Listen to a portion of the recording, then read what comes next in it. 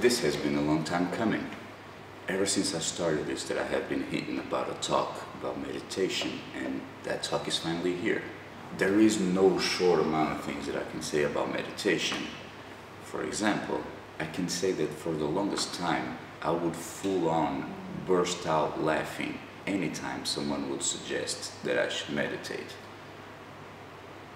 I cannot believe how wrong I was.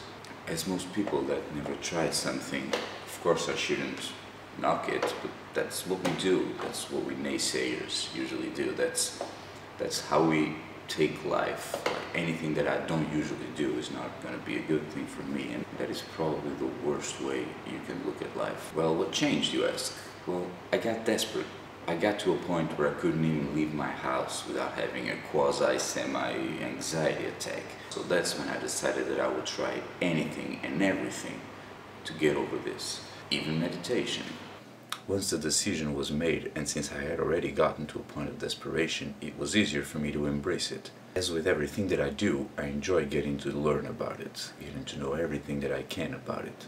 For example, seeing it from other people's perspectives and needs, and from there deciding how to proceed. I'm a person who loves gadgets. I love gadgets. I love my laptop, I love my camera, I love my phone.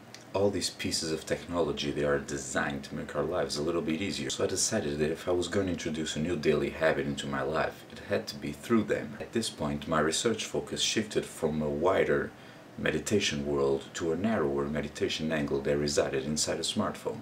This is when I found out about Headspace. I will put a link to both the App Store and the Play Store in the description below, along with something about its creator.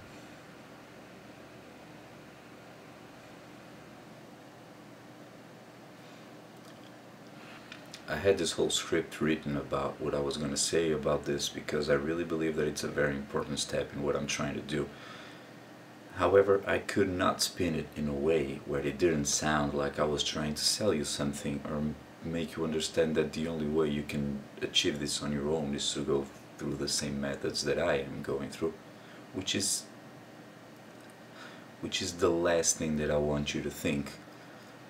So I'm gonna end this with a note. Try everything that you can think of. Try everything that other people tell you. You should try Headspace. Sure, there are a bunch of other apps over there. Try them all too. Try and see what works for you. Sure, I am super happy with Headspace and there is no way I could see myself changing right now. But who knows? I am me, you're you. What works for me doesn't necessarily work for you, and that's the beauty of it. I am not trying to teach you how to get over whatever it is you're going through. I'm trying to make you understand how I am getting over my issues. I'm trying to make you understand how I am dealing with what I'm going through. So I'll see you tomorrow. Maybe I'll go a little bit further into this. Maybe I won't. Maybe something cool happens tomorrow. Maybe I will go somewhere. Maybe, I don't know.